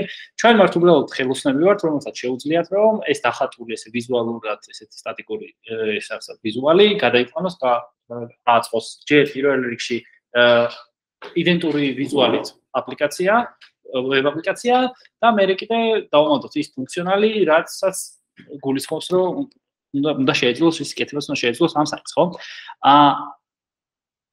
ამისთვის ყველაზე ისეთი ორი ყველაზე გავრცელებული ტიპის აპლიკაცია, ეს არის XD და მეორე არის Figma. ეს არის აპლიკაციები, სადაც დიზაინერები ხატავენ, აწყობენ იმას, ვიზუალებს და დიზაინებს საიტებისთვის და სხვა აპლიკაციებისთვის და ამ აპლიკაციების იყენებს დიზაინერის მხარე ასაკებად, გასაკეთებლად და ასე შემდეგ და ჩვენ ვიყენებთ იმისთვის, რომ ჩვენ დიზაინი შევამოწმოთ, გავსინჯოთ, ავიღოთ რაღაცა კონკრეტული ისეთი ინფორმაცია, რაც გვჭირდება ჩვენ დიზაინის სასაწყობად და ასე შემდეგ. მაგალითად იმისთვის, რომ თუ დიზაინი აწყობილი არის რაღაცა ისე როგორც უნდა იწყობოდეს და პროფესიონალურად შედგენილი არის დიზაინი, მე არ უნდა დამჭირდეს დიზაინ, მე როგორც დეველოპერს დიზაინერთან ვერბალური კომუნიკაციის გარეშე უნდა შემეძლოს ნულიდან ბოლომდე ავაწყო ვებსაიტი ისე რომ ყველანაირი ინფორმაცია მივიღო მხოლოდ დიზაინიდან. მაგალითად ის რომ ფოტოებს შორის დაშორება რამდენი უნდა იყოს, რამდენი პიქსელი უნდა იყოს, ფოტოების ზომა რა უნდა იყოს, ტექსტის ზომა რა უნდა იყოს, ტექსტის ფონტი რა უნდა იყოს, ისინი ამას ყველაფერს შეუძლია რომ ეს ყველაფერი ესე ჩადოს დიზაინში იმან და დიზაინერმა და მე ეს შემიძლია რომ იგივენაირ ხელსაწყოთი შევამოწმო იმას რა ქვია გავსინჯო შევამოწმო და ნახო რა არის ნაგულისხმები ამ დიზაინში ზომით, წონით, ფორმით და ასე შემდეგ. ასევე ეს რა ქვია მნიშვნელოვანი არის ის რომ როგორც წესი წეგან რაც ვახსენე რომ არსებობს ორი ყველაზე პოპულარული აპლიკაცია არის XD და Figma. სამწუხაროდ XD-ს არ არის უფასო, არსებობს რა თქმა უნდა საქართველოში დაკრეკილი ვერსიები, რომელიც შეგიძლიათ ჩაწეროთ და პრობლემად გამოიყენოთ, ოღონდ ამას უფრო მეტად Windows-ზე გამოიყენებთ. Mac-ისთვის სამწუხაროდ არ აქვს ესეთი უფასო ვერსია. შემიძლია ლექციის მერე ჩაგიგდოთ თქვენ საინსტალაციო მული იმის XT-ს, რომელიც Windows მოხმარებელს შეგიძლიათ სადღაც დააყენოთ. და გარდა ამისა, არსებობს კიდევ ონლაინ პლატფორმები, რომელიც არის უფასო, რომელიც შეგიძლიათ გამოიყენოთ და იმ საჭიროებებისთვის ჩვენ რაც გვაქვს მინიმუმ კურსის ფარგლებში, სრულიად ფარავს ჩვენ საჭიროებებს, შესაბამისად შეგვიძლია რაღაც ეს სერვისი მივიღოთ სრულიად უფასოდ ონლაინ საიტიდან. ესეთი არის ეს Figma ეს უფასო პლატფორმა, სადაც უბრალოდ აგვიგვებით შეგვიძლია ავტვირთოთ ჩვენი XD ფაილი, ეს დიზაინის ფაილი და გაგვიხსნის იმას რა ქვია, ისე როგორც ჩვენ გვჭირდება იმისთვის, რომ რასაც საჭირო ინფორმაცია მივიღოთ. და რაც ნიშნავს ახლა ეს. ეს იმას ნიშნავს, რომ მე აქ შემოვალ მაქვს მაგალითად ესეთი CSS ტური, რომელსაც რომ მოვიტან, აი აქ რომ დავაჭერ რაღაცა კონკრეტულ ელემენტზე, ამ ელემენტზე მე აქ მარჯვენა მხარეს ჩამოვთვლი მთელ რიგ ინფორმაციას. მაგალითად იმას, რომ სახელი რა ქვია, რა არის ტექსტად ჩაწერილი, ასევე ტიპი რა არის, რო ეს არის ტექსტი, ასევე მიწერს რა არის ფონტის ის რა ქვია, სახელი ან რომელი ფონტია გამოყენებული, რა ზომა ამ ფონტის გამოყენებული, ამ ფონტის წონა რა არის გამოყენებული, ასევე ფერი რა არის. აქ მე აქცევთ ყურადღება ესეთ ჩანაწერს, ეს არის ფილი, ფილი იგივე რაც კოლორი, ანუ რა ფერით არის შევსებული, ეგ იგულისხმება. იმისგან განსხვავებით ახლა ჩვენ აქ ამბობთ ხოლმე შევწერთ მაგ color red, color blue. ხოლმე შემიძლია აუკლე დავაკოპირო და ეს აი ამ ფორმატით წავიღო ის რა ქვია ფერის კოდი, რომელიც არის ეს უნიკალურია და უბრალოდ მიმსგავსებული წითელი კი არ შემიძლია წავიღო, შემიძლია წავიღო ზუსტად ის წითელი, რომელიც აქვს დიზაინერს ნაგულისხმები და ზუსტად ის რაღაცა ბაცი მწვანე წავიღო, რომელიც აქვს ნაგულისხმები, ხო? ამიტომ ეს კონკრეტიკა ძალიან მნიშვნელოვანია. აი ხომ მე აქ რო დიზაინს რო შევხედავ, მე აი აქ იმებს რა ქვია ელემენტებს შორის დაშორება შემიძლია გავზომო, მე კედლებიდან დაშორება შემიძლია გავზომო, მე შემიძლია ფოტოების ზომები გავზომო, ფერები გავზომო, ასე ფონტები როგორც ვახსენე, ხო? ეს ყველაფერი მე შემიძლია დიზაინერთან ისე მივიღო, რომ მე დიზაინერთან კომუნიკაცია აღარ დამჭირდეს, ხო?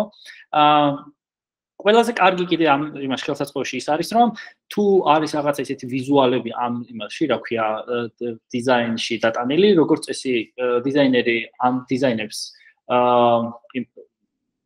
იმაში რა ქვია ფაილში თვითავს ისე, რომ მე ამისი დაექსპორტება შემეძლოს. ანუ იმას რომ მე გამოვწერო ხარისხით, როგორი ხარისხითაც მე საიტზე უნდა ავტვირთო და შემიძლია რომ მე ამას კარგად დავამუშაო იმისთვის ჩემი საჭიროებებს. მაგალითად მე აქ შემიძლია მოვიდე, აი აქ თუ დავაკლიკავ აი ამ ფოტოზე, მე აქ მარჯვენა მხარეს მიწერს ექსპორტ, მე შემიძლია შევიდე, გადმოვწერო და მე უკვე როცა დამჭირდება რაღაცა საფოტოშთად, დიზაინიდან წამოღებული ამ ვიზუალს გამოვიყენე. მოკლედ ეს არის ეს საიტი, რომელსაც მარტივი მიმოხილვაც მინდოდა გამეკეთებინა. იმას, ვისაც XD აქვს ან უნდა რომ დააყენოს და ინსტალიროს, საინსტალაციოს მოგცემ შეგიძლიათ გამოიყენოთ, მაგრამ თუ არ გსურთ მის დაყენება, ან უბრალოდ არ შეგიძლიათ, ან მაგის მომხმარებელი ხართ და აგინათ როგორც რაოდენობა თანხა გადაიხადოთ ყოველთვიურად მაგის გამოყენებისთვის, შეგიძლიათ ეს სრულად უფასო პლატფორმით ისარგებლოთ, რომელიც კიდევ ვიმეორებ ჩვენი კურსის ფარგლებში სრულად საკმარისი იქნება. ხო, ეხლა ჩვენ რაც გვაქვს გასაკეთებელი,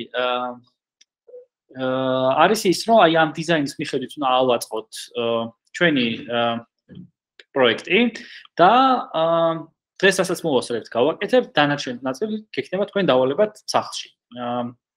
ძირითად სტრუქტურას, ძირითად მიმართულებებს ყველაფერს აქ ერთად გავუვლით, ერთად დავგეგმავთ, ერთმანეთ იმას შევათანხმებთ და ამის მერე უკვე მე გექნებათ მხოლოდ რაღაცა ახსნილების ნაწილი გექნება დარჩენილი, სადაც უბრალოდ უნდა იმას გასაკეთებთ, მიყვეთ, გეცოდნებათ ნაბიჯები აქ გასაკეთებელი და იმის.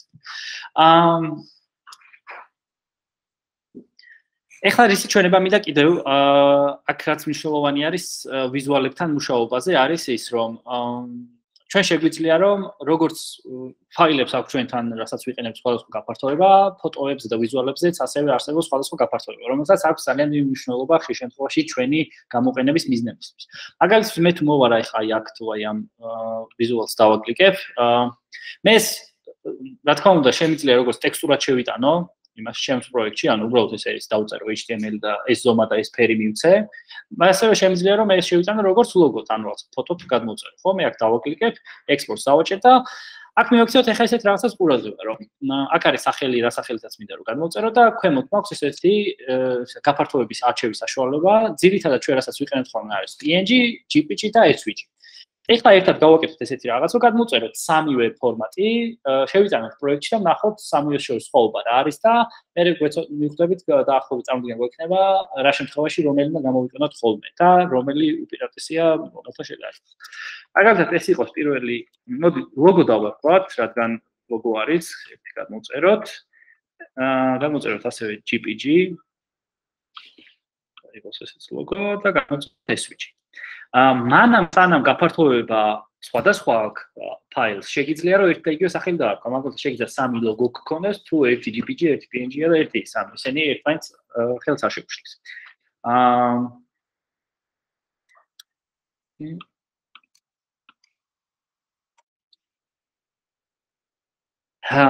როგორც წინაზე გავაკეთეთ ჩვენ, ამისთვის ასევე შევქმნით ახალ ფოლდერს, მაგალითად ეს იქნება images folder-ი, რადგან ჩვენ ვიცით რომ კარგად უნდა გქონდეს დაორგანიზებული ჩვენი ფაილები, შევიტან images-ში ამ ჩემს სამივე ლოგოს და მე თუ ჩემ პროექტზე გადავალ, აქ უკვე უნდა გამომიჩნდეს images, კი ბატონო, და აქ მიჩვენებს. აქ მეცეთ ახლა ესეთ რაღაცას ყურადღებას. აქ ეს არის quick review იმის აფია ფოტოების გახსნის, როგორც შეგიძლია ნახოთ, როგორ აკეთება, ისნება. და მეცეთ ყურადღებას. პირველი არის GPG, GPG არის ტიპი, რომელსაც ესე background-ი გამოყვა შავად და ზუსტად ის გაფართოება აქ ის ზომა, რამხელაც იყო რომ გადმოვწერეთ. მეორე არის PNG ტიპისგან განსხვავებით ზომაში იგივეა, უბრალოდ background-ი არ გამოყვა, ანუ ცარიელი background-ი აქვს და რა ფერზეც არ უნდა დასვა, ის ფერად იმას დაიტოვებს. და გვაქვს მესამე SVG, რომელიც ესე ვიზუალურად არ გვიჩვენებს, ეს არის კოდური ჩანაწერი, რომელსაც იწერება კოდის სახით და ბრაუზერი შეუძლია რომ ეს წაიკითხოს, როგორც მე გადააქციოს თვითონ იმას, ოკეი, ლოგოთ. მოდი ახლა ავდგეთ და ვნახოთ ჩვენ პროექტში რომელი როგორ გამოიყურება. გავაკეთოთ image source-ით შემოვიტანოთ რომ უნდა შევიდე რომელ ფოლდერში images და შეგინთ უნდა მოვდებნო მე image პირველი იყოს GPG. ლოგო დავარქვით მართალია. მადლობა. ხო. ამას ახლა იმას ვისაუბრებ, გადავაკოპირებ.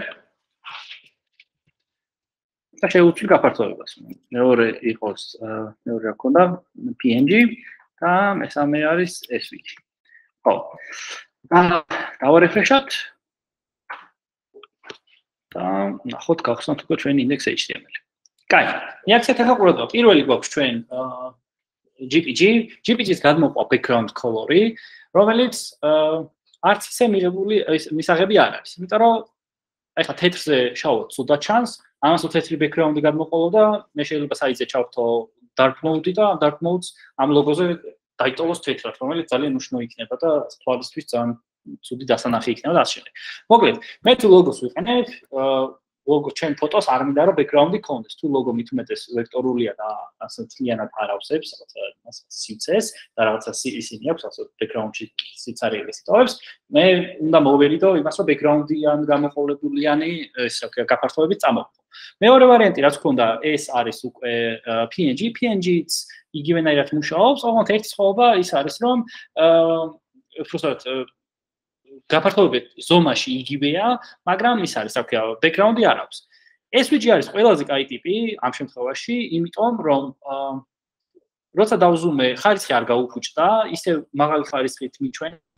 background-ი არ აქვს და შესაბამისად მე თუ მაქვს იმის საშუალება პროექტიდან ამოვიღო მე ლოგო SVG-ის სახით, რომელსაც მე ბრაუზერი ამას მაღალი ხარისხით გახსნის, რატომაც არა, მე მიჩვენია რომ რაც შეიძლება მაღალი ხარისხით ჩავტვირთო ჩემი ის, რა ქვია, ვიზუალი. ამიტომ მე თუ ესეთი ის სჭირდება, რა ქვია, ესეთი ტიპის ის შემაქვს, რა ქვია, ვიზუალი შემაქვს, უმჯობესია რომ კარგი ხარისხი მქონდეს, რომელსაც background-ს არ გაიყოლებს და ისეთ ჩაჯდება დიზაინში, როგორც დაგეგმილი მაქვს. მაგალითად მე თუ სხვა ფოტო გადმომაქვს, იმ ფოტოს დიდი შანსია რომ SVG-ით ვერ წამოვიღო, ხო? რაღაც ან არ იყოს SVG-ით აფერტული, როგორც არის მაგალითად აი ეს ფოტო. ეს ფოტო, აი ეს. ხო? მე ამისთვის ავდგები და უბრალოდ GPG-ით გადმოვწერ რა, იმიტომ რომ ფოტოა. ან მეც არაფერს არ აკეთებს, მაგრამ ის რადგან ვექტორული იყო, ის რადგან background-ი და ასე შემდეგ, იმისთვის შეიძლება მჭირდებოდეს, რომ მაგალითად გაფართოება გქონდეს და background-ი არ მოყოლდეს. ეგ არის და ეგ.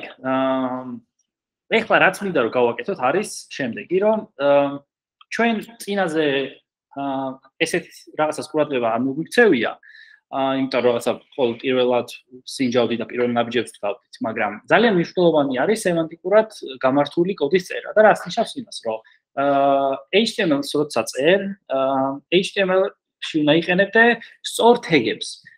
ეგ იმას ნიშნავს, რომ მე შეიძლება არასწორი თეგებით დავწერო რაღაცა, ჩემი კოდი. ამან იმუშაოს, გამართული იყოს, მაგრამ ყველაფერი არ იყოს წესრიგში. მაგალითად ის, რომ მე შემიძლია სათაური დავწერო პ-ით.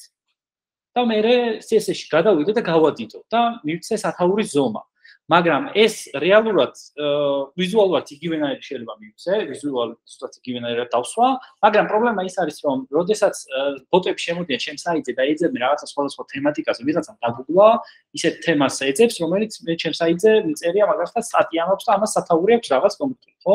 მე თუ ეს სათაურში არ მაქვს მითითებული, ბოტს უფრო მეტად გაუჭირდება იმის პოვნა, იმ თემატიკას პოვნა და ჩემი საიტის შეთავაზება ვიღაცა მომხმარებლისთვის, რასაც ეძებს. თან იმაზე ვსახდებით, რომ საიტს იმიტომ ვაკეთებთ, რომ საჯარო იყოს, ხელმისაწვდომი იყოს და რაც შეიძლება მეტი ადამიანისთვის იყოს ხელმისაწვდომი, ხო? ასე რომ ის რომ ჩვენი მიზნები მიღწეული იყოს, ჩვენი საიტის მიზნები იყოს მიღწეული, ამისთვის მნიშვნელოვანი არის, რომ ეს ყველა მათ შორის არის ბევრი სხვადასხვა ესეთ სემანტიკური ისინი, რაღაცა წესები, რომელსაც უნდა ვიცოდეთ და ნელა შევეჩვიოთ. თქვენ თუ იმას ისაუბრეთ, რა ქვია, მიაქცევთ ყურადღებას, ესე გაუაზრებად შეიძლება თქვენც ამჩნევდეთ იმას, რომ ყველა იმას, რა ქვია, უმეტესად ყველა ვებსაიტს, მაგალითად, ხო, კარგი, გავაგზავნოთ ახლა ჩანაწერი გვაქვს, ხმა არის, გაზიარებულია. ხო, რაზე საუბრობდით, რომ გადმოსაწერი მაქვს ახლა მაგალითად ეს ფოტო, მე შემოვიდე, ესე უბრალოდ JPG-ით მომნიშნო, გადმოვწერო ახლა ეს ჩემი ფოტოც. ავდგები და ამას წავიღებ ისევ ჩემს იმაში, რა ქვია, იმეჯების ფაილში. უბრალოდ ერთი სხვაობა ის არის, რომ ისეთ სახელები დაარქვით, რომელიც ადვილად დასაწერია ხოლმე, რომ არ იყოს. მაგალითად, იმეჯი ერთი, ახლა რაც შემიძლია წავიდე და გავაკეთო ეს ჩავნაცვლო. ხო, ამისთვის რაც ჭირდება არის, რომ ნავიგაციაში დავწერო, რომ მე მინდა unordered list-ის გაკეთება, ანუ დაუნომრავის ის გაკეთება. მაგრამ იმისთვის რომ მე სიაში შევიტანო რამდენი კომპონენტი შემაქვს, ამისთვის ვიყენებ list. li არის შემოკრებილი ვერსია, რაც არის იგივე list, ინგლისურად სია და შეიძლება ამისად მე რამდენი კომპონენტი შევიტანაც მინდა, მაგალითად 10 ტიპის შეტანა, რომელიც საერთოდ გამართული უნდა ჩავწერო 10 li. მაგრამ ეს რაც გამოიყურება აი ესე. მაგალითად li 1, რომელიც იქნება ჩამოწერთ. იქნება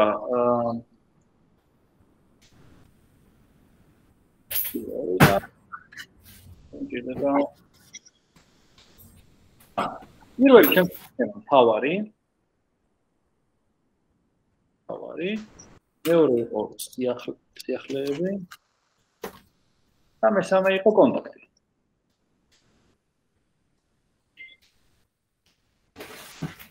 ხო?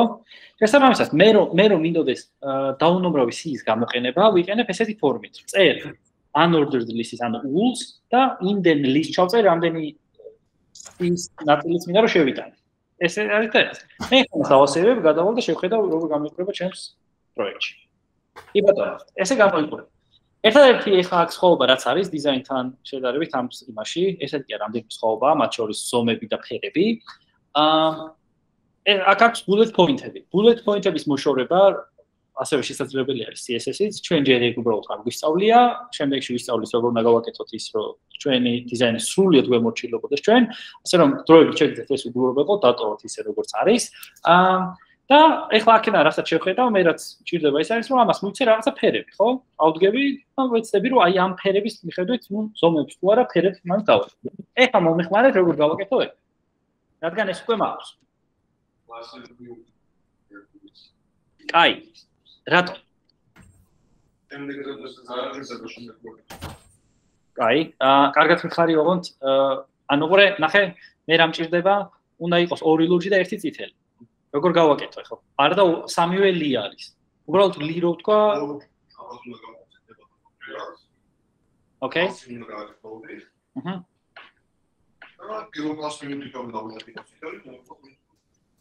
ოკეი, ძალიან კარგი. მაგრამ ნახე მე სხვანაირად შემიძლია ამის გადაჭრა, რომელიც უფრო ისეთია მარტივია და ბევრ წერას ამარიდებს. აი მაგალითად ეს რომ მე თუ შევხედავ ჩემ დიზაინს, მე აქ შემიძლია გავიაზრო რომ რომელ გვერდზეც გადავდივარ, იმ გვერდის სახელი არის გაწითლებული. ანუ აქ თავარზე როცა ვარ არის თავარი ცილად, როცა სიახლეებზე არის წითელი ცილად და მე კონტაქტებს ვიყავ. ანუ მე რა შემიძლია გავაკეთო ის არის რომ რადგან აქ ყველა ლი უნდა იყოს, ხო? მე რა შემიძლია გავაკეთო არის ის რომ მე ვთქვა რომ მოდი ლი ზოგადად იყოს კოლორად არა ლურჯი.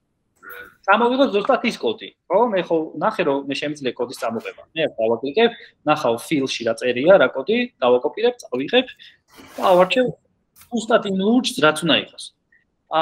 ეხლა აქედან რომ გადავარებიშე მე ჩემთან ყველა იქნება ლურჯი.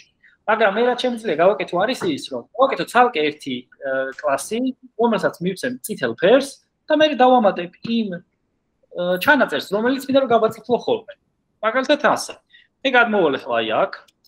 შევქმნი კლასს მაგალითად რა დავარქვათ კლასის სახელით ხარით ნებისმიერი active მაგალითად active ანუ რომელზე ხარ რომელ გვერდზე ხარ და ამისი კოლორი იყოს ისევ არა წითელი არამედ ზუსტად ის წითელი რომელიც დიზაინშია ასევე ფილით დავაკოპირებ გადმოვიტან დავასეივებ ნახოთ შევამოწმოთ დიზაინში როგორ გვაქვს ოკეი კარგად არჩენს რატო არჩენს ზუსტად. კარგი. ეხლა მე რა შემიძლია გავაკეთო არის ის რომ მე მინდა რომ თავარი გავაწითლო, ანუ მე თუ active class new-ანიჭებ პირველ ლის, შესაბამისად ჩემი წარწერა ნაწერი თავარი და გაწითლეს. ამისთვის მე class დავაჭერ, შემდეგ შევდა actives, რომელიც აქ შევქმნი, დავასეივებ, დავარეფრეშებ და კი ბატონო, წითელი. ეხლა ნახეთ რა ხდება. ჩვენ დავალებაში რაც გვაქვს გასაკეთებელი არის რომ ეს დიზაინერი ძალიან უნდა იმას და დავამთავროთ და ამისთვის რაც გვჭირდება. პირველ რიგში გვჭირდება რომ მას შევქმნათ კიდე ორი HTML-ის ფაილი. ორი HTML-ის ფაილი იქნება ერთი იქნება სიახლეები და მეორე მესამე იქნება კონტაქტი. ამისთვის შიგნით უნდა შევიტანოთ აი ეს ინფორმაცია რაც გვაქვს. აი აქ თუ გეკნებათ მაგალითად გენდომებად ფოტოს გამოწერა უკვე იცით რომ დააკლიკებთ და გამოწერთ ფოტოს, თუ გინდა ფოტოს გამოწერა აი აქ ერთხელ დააკლიკებთ ამ ინფორმაციას აქ ჩამოსკროლოთ, აი აქ არის მთელი ეს ტექსტი, რომელიც შეგვიძლია უბრალოდ დააჭიროთ ერთხელ და დააკლიკოთ და გამოწერთ. ასევე შეგიძლიათ რომ თქვენ ეს ტექსტი არა მთლიანად გამოწეროთ, არამედ სამ ნაწილად გავხსნათ და სამ პეიჯს შემოიტანოთ. ხვდებით რომ ერთმანეთისგან გამოყოფილი იყოს, იმიტომ რომ ჯერ ჩვენ სხვანაირად ერთმანეთისგან გამოყოფა არ გვისწავლია.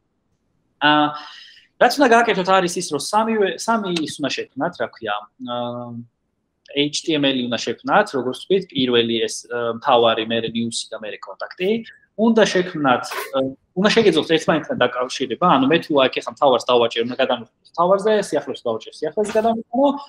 ერთადერთი კიდე კარგი რაც ისეთია გაგიმარტივებთ საქმეს არის ის, რომ პირველი ეს ჰედერი და ფუტერი ყველა გვერდზე ერთი და იგივეა, გარდა იმ სხვაობით, რომ აი აქ უბრალოდ იმას actives აქ გადმოვიტანთ და მე აქ გადმოვიტანთ მესამე გვერდზე actives, რომ მესამე გვერდი გავაწითლოთ.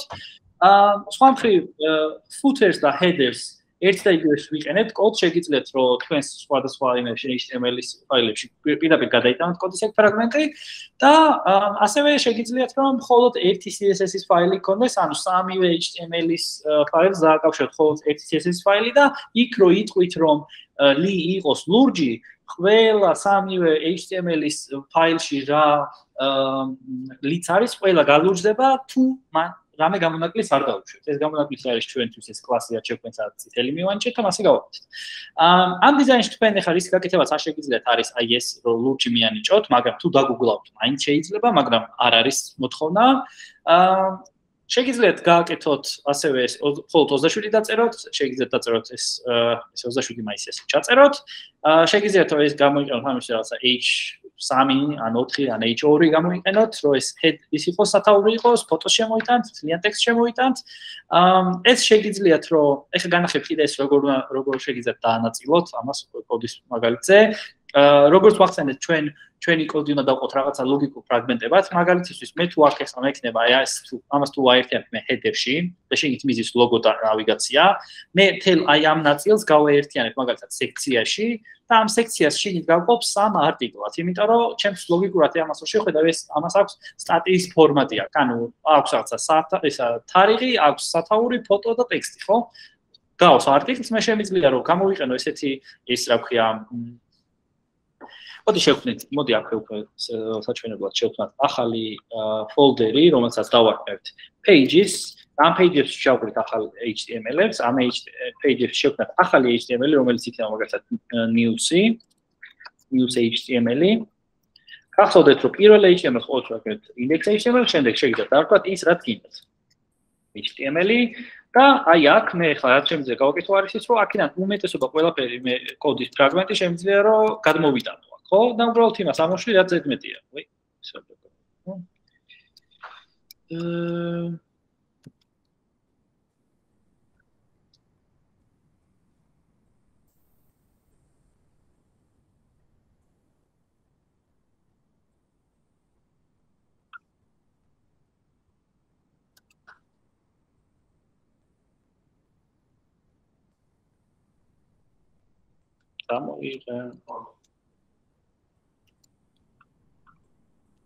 Okay. ხო, ეხლა აქედან რაც ამჭირდება, მე არის ეს ფოტო შუაში რაც მაქვს, დანარჩენი ჩემთან არის ყველაფერი იდენტური. აი თუ შეხედავ. და ერთადერთი კიდე რა უნდა შევცვალო? აქტივი უნდა გადავიტანო საათ. Okay, ძალიან კარგი. წამომწოს, ხოჭახ. ძალიან კარგად აუღეთ ალბათ.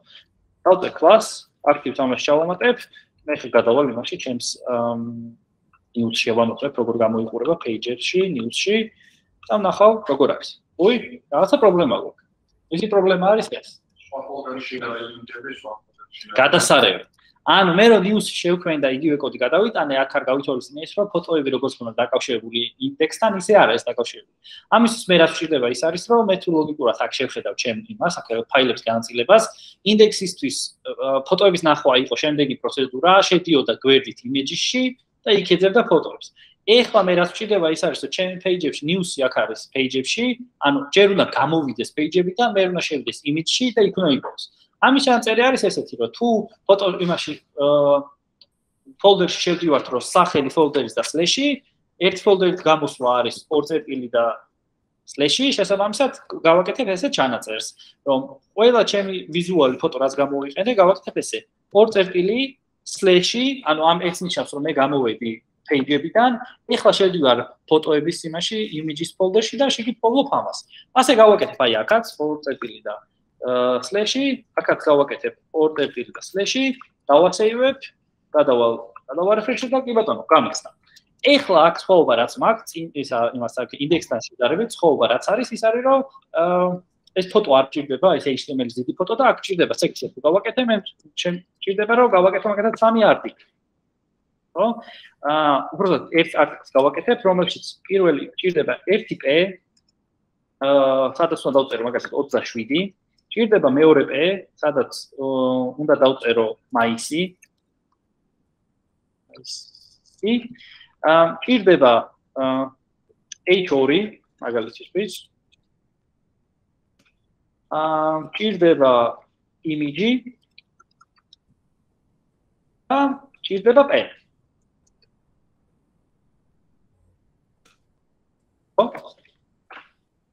ეს ახლა სტრუქტურა რატო არის ესეთი რატო გამიარტივებს საქმეს რომ მე ვიცი ახლა ამის მერე რა მაქვს შესატანი ხო აქედან უბრალოდ მე ამ ვიზუალებს გადმოვწე რა ჭირდება ტექსტებს ავაკოპირებ შევიტან მე შევამოწმებ ფერებში და რაღაცებში ასე ჭირდება ამებს გადავიტან CSS-ში ასე გავწილავ და იმას აქედან ვიცი რომ ეს ჭირდებოდა დავწერე სათაური ჭირდებოდა დავწერე ფოტოს ლინკი ჭირდებოდა დავწერე პემ ჭირდებოდა გამოზადებოდა კი ბატონო გამოსადა დავწერე შესაბამისად მე რადგან ეს არტიკლი მჭირდება 3 ავდგები და ამ თელ კოდს ესე უბრალოდ გავასამაგებ შესაბამისად მაქვს ახლა news-ში მაქვს header-ი გაკეთებული რომელიც კარგია იდენტურია ისეთ როგორც უნდა იყოს ასევე კლასით ესა აქტივით შევცვალე და გაწითლებულია გავაკეთე სექცია სადაც ვაქცევ მთელი რაღაცა ძირითად კონტენტს ამ ეს სექცია ჩემი სექცია გავყავე მე 3 ნაწილად ანუ 3 არტიკლად ამ თითო არტიკლში შევიტანე ყველა ის თეგი რაც მინდა რომ შევავსო ანუ აქედან მე ხა უკვე შემიძლია რომ შევიდი აქ და ის ინფორმაცია დავამატო და დავალება დავასრულო ამის კეთებით ხო არის რაღაცები რაც ახლა არ გაგვივლია და არ აგვიხსნია და შესაბამისად მაინც შეგიძლიათ უბრალოდ მარტივად დაგუგლოთ და ნახოთ ერთადერთი კიდე რაც არ მიხსენებია როგორ უნდა გააკეთოთ და ჯერჯერობით ადრეა ის არის რომ აი ეს როგორ მოვაქციოთ ეს ჩანაწერი შუაში თქვენ შეგიძლიათ ნახოთ ამის ფერი როგორ შევცვალოთ მაგალითად რომელი იყოს დიდი ზომი და რომელი პატარა შეგიძლიათ რომ მაგალითად ეს h3 იყოს და ეს p იყოს ან ორივე pay context და გადახვიდეთ CSS-ში და იმით მასკათ გასტილოთ რაღაც კონკრეტული თერი შევცვალოთ. თქვენზეა დამოკიდებული, რაც უფრო მეტ გააკეთებთ, მით უფრო მეტ ბონუსი ჩაგეცვლებათ. და ერთადერთი კიდე რასაც ახლა არ გაჩვენებ და მინდა რომ თქვენით გააკეთოთ არის ის რომ მე მინდა რომ აი ესენი აქვს ეს ჩამონათვალი ასევე იყოს anchor tag-ი იყოს ანუ მე რო დავაკლიკებ ერთი გვერდიდან მეორეზე გადავყავდე უკან მაბუნებს ეს უკვე ვისწავლეთ ვიცით მაგრამ ესე პირდაპირ ახლა არ გაჩვენებთ როგორ უნდა გააკეთოთ რაც ირიდად უკვე იცით ეს როგორ კეთდება როგორ მუშაობს ცოტას თუ დაუფიქრდებით ზუსტად მიხვდებით როგორ უნდა გააკეთოთ ეს ერთმანეთს როგორ დააკავშიროთ ძირითადი სტრუქტურა ალბათ ამ გამზადებულ კოდს აგიტვირთავთ ეს ყველაფერი შეგიძლიათ ნახოთ გამოიყენოთ თქვენ კოდის წერასაც დაიწყებთ ჩემი რჩევა იქნება რომ თქვენი კოდი ხელით დაწეროთ იმიტომ რომ მიუხედავად იმისა რომ ეს ყველაფერი იდენტური შეიძლება დაწეროთ მაინც თუ ხელით დაწერთ ხოლმე შეაჩვევთ ხელით წერას და იმას რა ქვია სტრუქტურის დაცვას რაღაცა სინტაქსს შეეჩვევით, ხელს გავარჯიშევთ, ასევე სემანტიკას მიაქცევთ ყურადღებას, რომ ყველაფერზე სწორ თეგებს იყენებთ ასე შემდეგ. მოკლედ, თუ პირდაპირ არ გადააკვირდეთ და ხელით დაწერთ, უკეთესია და უფრო რეკომენდირებულია და დაასრულეთ. ეხლა აქ რაც დავწერეთ და რაც გავამზადეთ, ეგ სახლში.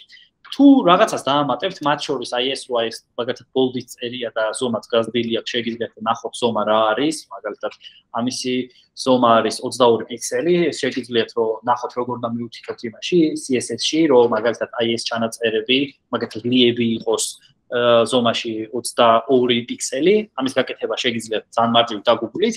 ყველაფერი იმას, რასაც დაამატებთ ამ დიზაინს, გარდა იმისა, ჩვენაც ახსენეთ, ყველაფერი შეგიძლიათ კოდში. Plus, ერთი მოთხოვნა რაც არის დავალებისთვის არის ის, რომ ესენი იყოს anchor tag-ები, ანუ რო დააკლიკებთ, გადაყავდეთ და გადმოყავდე იმას.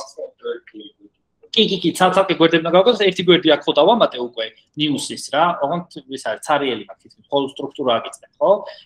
ეს სტრუქტურას შეხედეთ, გაიაზრეთ, ნახეთ როგორ არის განაწილებული და შექმნით კიდე ერთი გვერდი კონტაქტების და მიაქცევთ ყურადღება, რომ ესენი იყოს ყველაფერი ის, გადაბმული იყოს, ხო?